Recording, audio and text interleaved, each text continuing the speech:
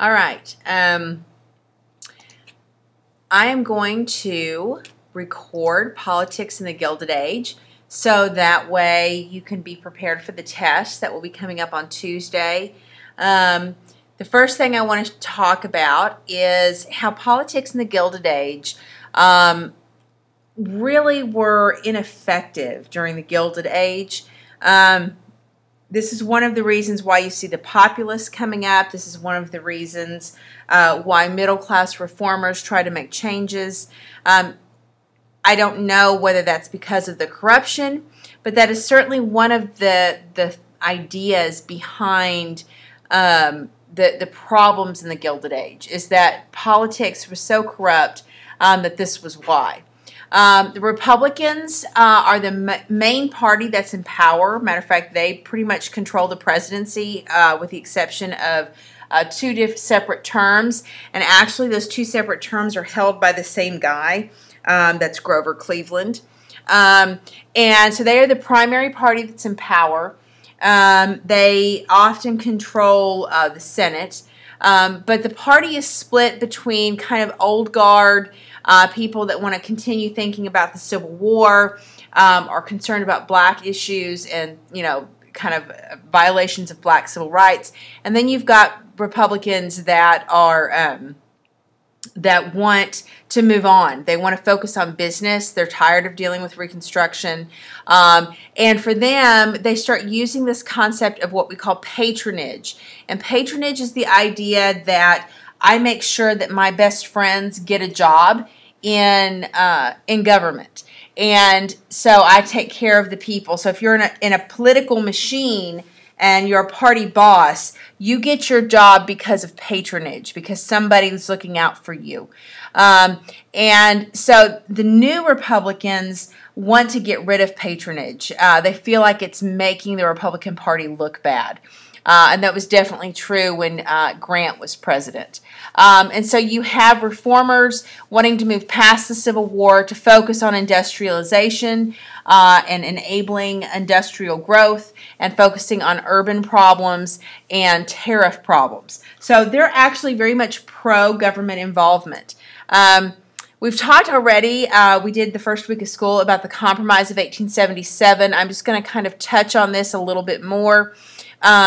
Know that 1876, Southern states have questionable election results, lots of violence, and basically you have an agreement that assures that the Republican Rutherford B. Hayes is going to get enough electoral votes if he agrees to end Reconstruction.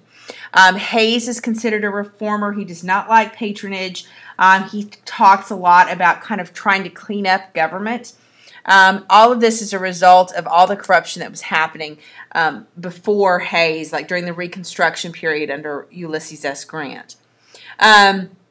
So the Republicans, so you have 1876, Rutherford B. Hayes, a Republican, wins. The Republicans will win again in 1880 with James Garfield. James Garfield is also a reformer Republican. He doesn't like patronage. And he gets assassinated by somebody who's a disgruntled supporter, basically feels like he should have gotten a job in the government because he supported Garfield. And what this does is because one of the issues why Garfield was assassinated is because of the fact of patronage.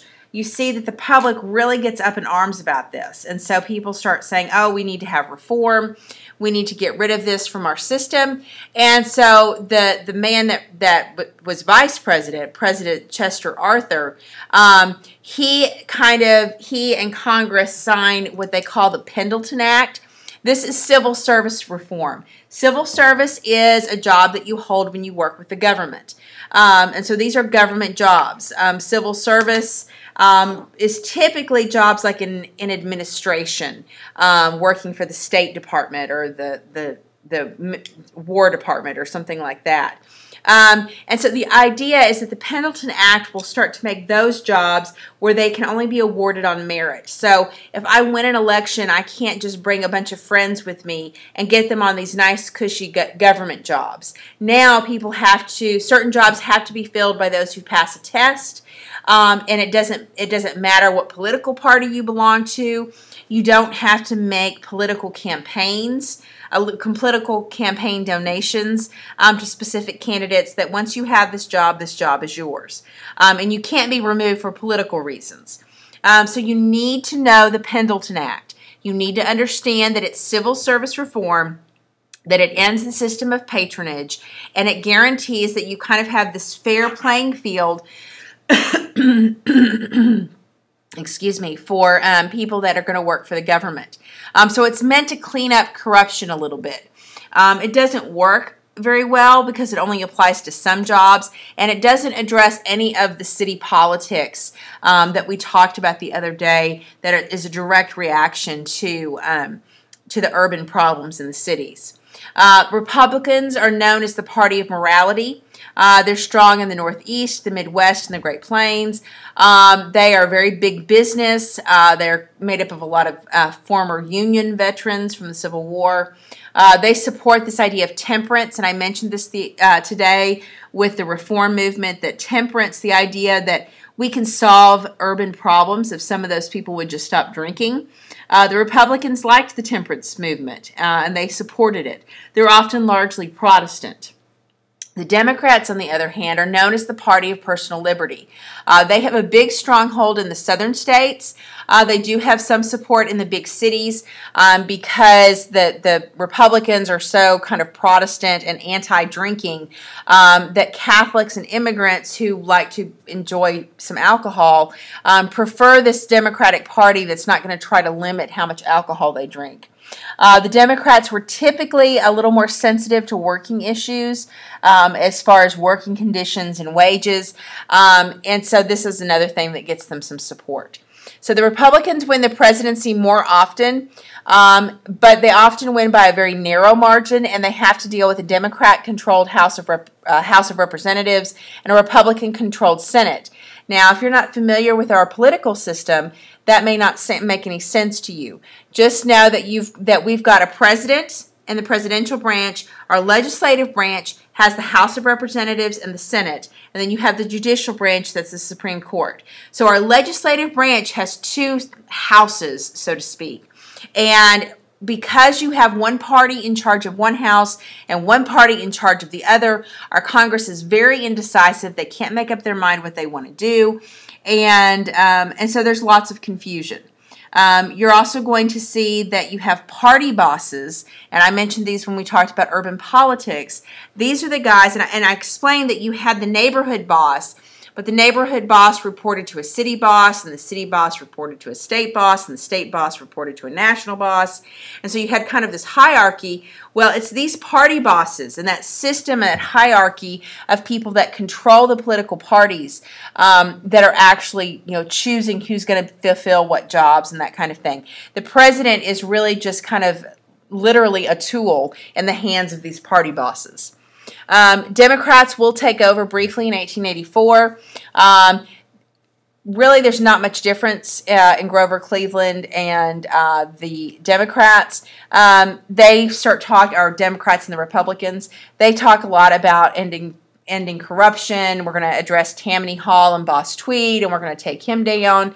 And so some of the Republican reformers that are a little bit frustrated by the Republican Party, that feel that the Democrats are more sensitive to the financial issues, the working issues. Remember, by the 1880s, with Jacob Riis and the realism, and the middle class is starting to be aware that there's actual economic problems for factory workers, that there's economic problems for farmers, and this is where you kind of see the effect of populism. The populists begin to make some noise, and the Grange and that kind of thing, and so you start to get more people voting Democrat because the emphasis then comes on reform. Understand that at this point in 1884, there is very little difference between the Republican Party and the Democratic Party. They are basically the same party, with the exception of perhaps their attitude on temperance. And of course, if you remember, the Haymarket Riot happens in 1886.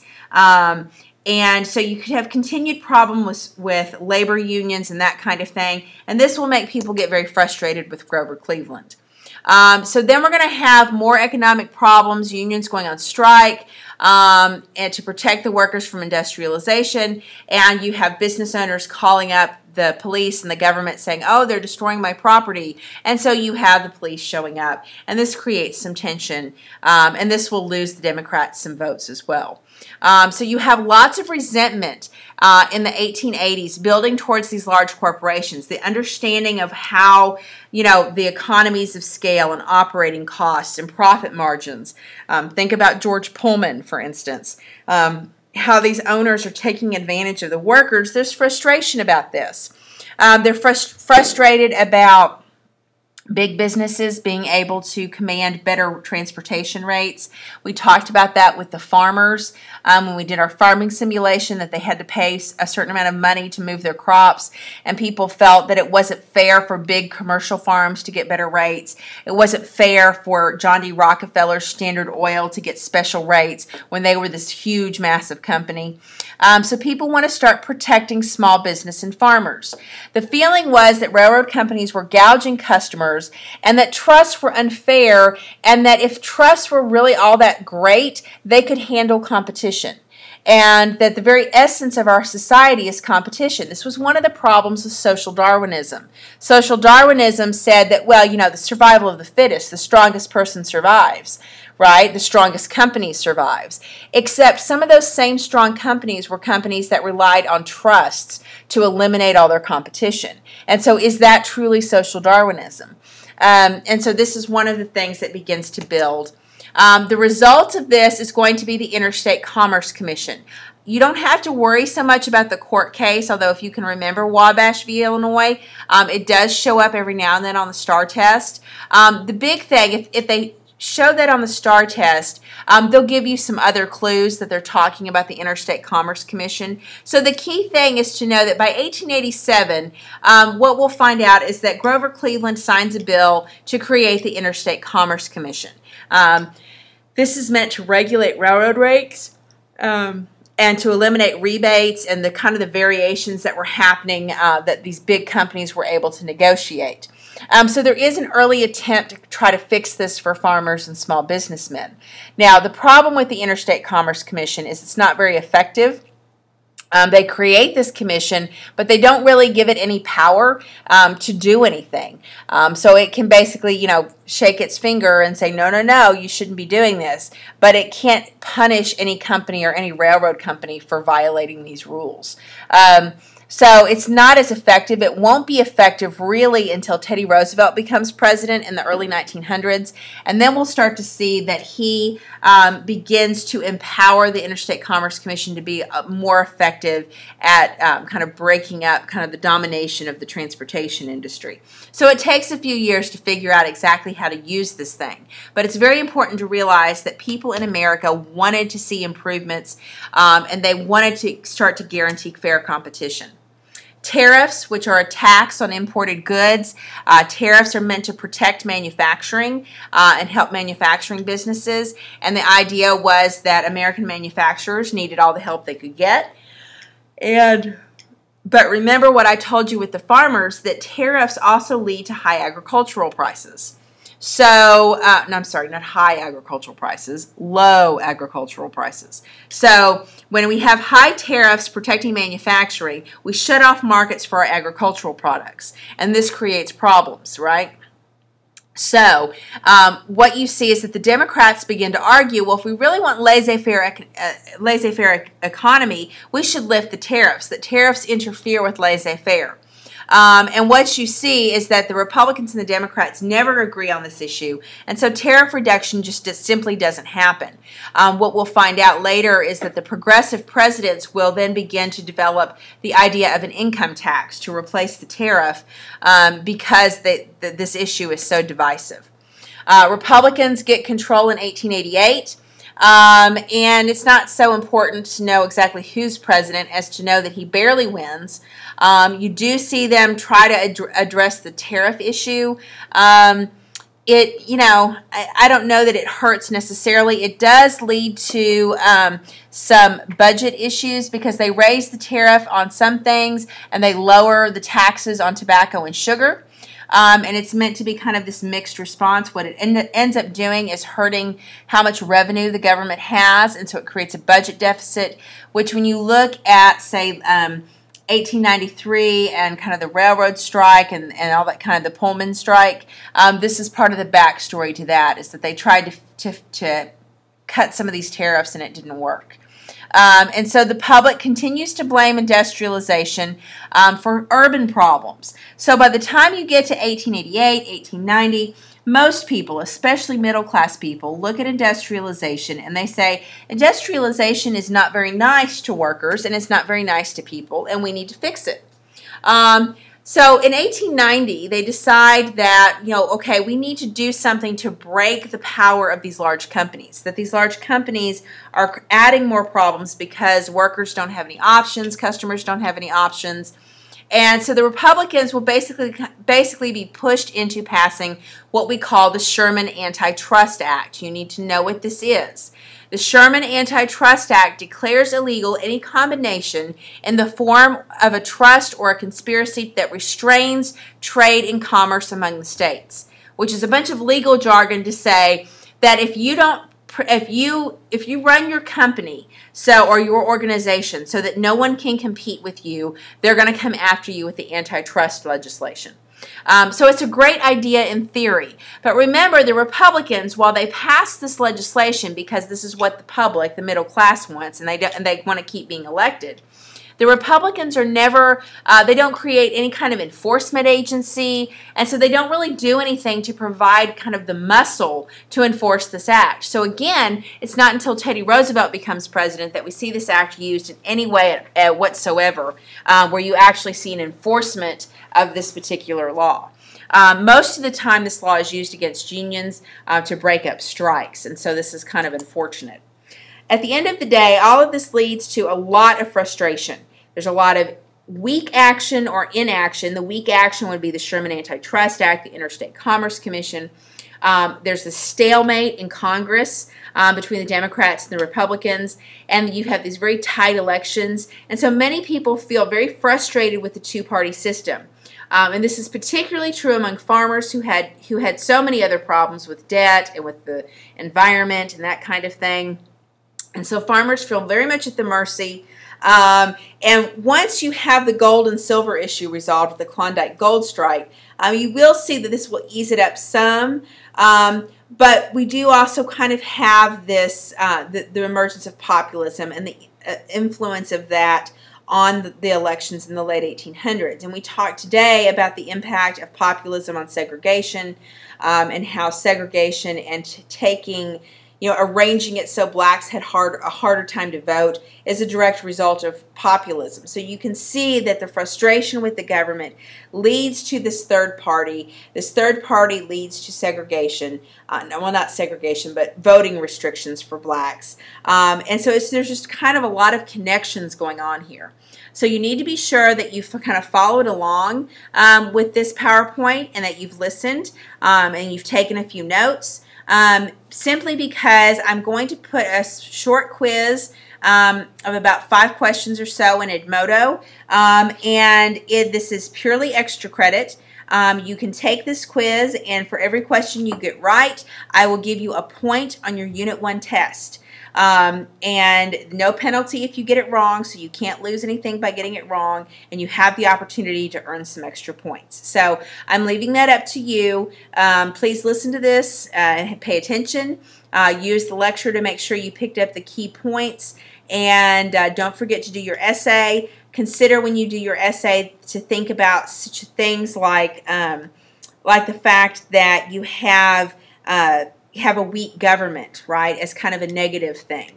So you certainly could look at that as one of those negative examples. If you have any questions with your essay or getting ready for the test, just let me know. Don't forget there's a Socrative with the test questions. It's class 844440. So you can do that to practice for the test. I also have another video that goes over the assignments.